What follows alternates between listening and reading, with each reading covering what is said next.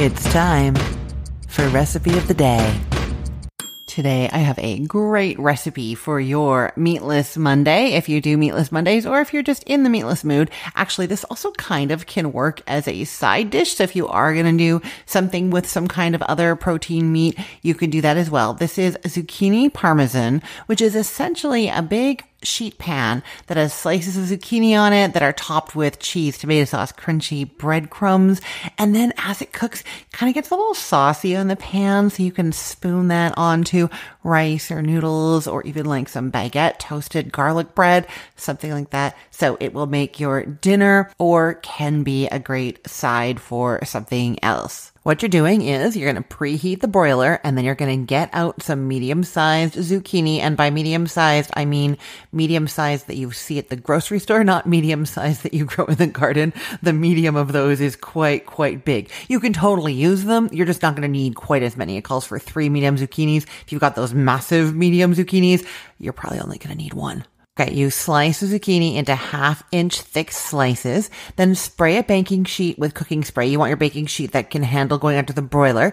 And then you put those zucchini rounds on there in a single layer, sprinkle them with salt and pepper, and then they're just going under the broiler until they start to brown a little bit and get just a little bit soft. You've probably heard me rant about this before. I don't really like mushy zucchini when the middle of it is turned to just like liquidy, mushy zucchini. I like it to have a little bit more texture. So you're just kind of browning it, just letting it start to soften. And I'll say that one of the tricks here is really your own balance between how brown you want that zucchini to get and how soft you want it to get. If you do want it to get softer, you can start it broiling lower in the oven so it's further from the heat source. It's going to take longer for it to brown. It's not going to burn and it'll start getting softer in the middle. If you are like me and you want it more al dente, like you even maybe want some crunch to it, then you would do it higher in the broiler so that it browns quickly and doesn't have time to get very soft. However you do it, it's in there for somewhere between 5 to 8 minutes. Then you're going in and putting about a tablespoon of tomato sauce onto each of those rounds. Now you can totally measure this a tablespoon at a time onto each one, but if you're doing a lot of them,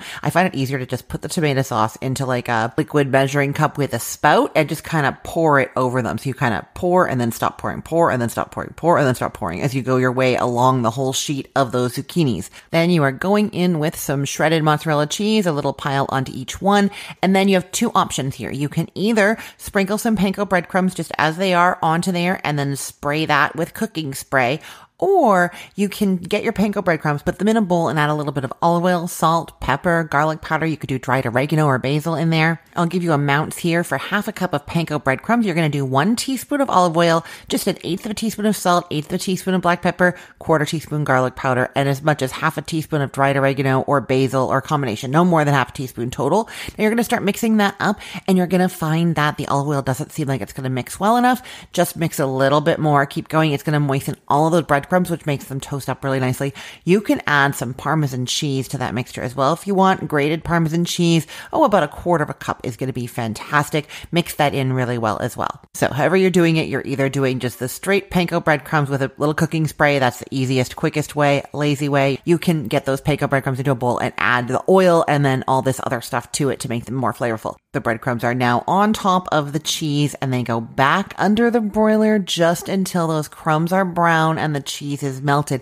It's not going to take very long. Do not walk away. Keep watching them, looking through the glassware oven.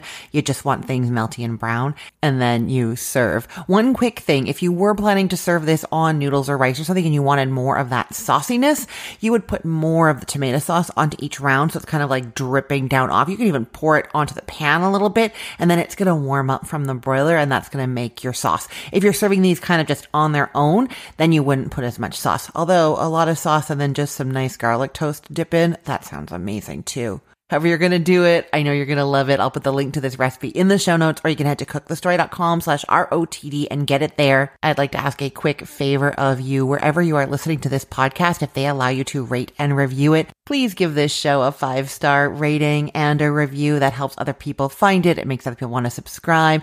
And really, truly, for my business, the more people that we have subscribing, listening, visiting the website, that is how the business makes money, which is how me and my team continue to be able to keep coming up with these great recipes and ideas for you. So any way that you can help get us new listeners, bookmark our page, come to the site, all of that stuff, that helps us keep going. And I really appreciate it.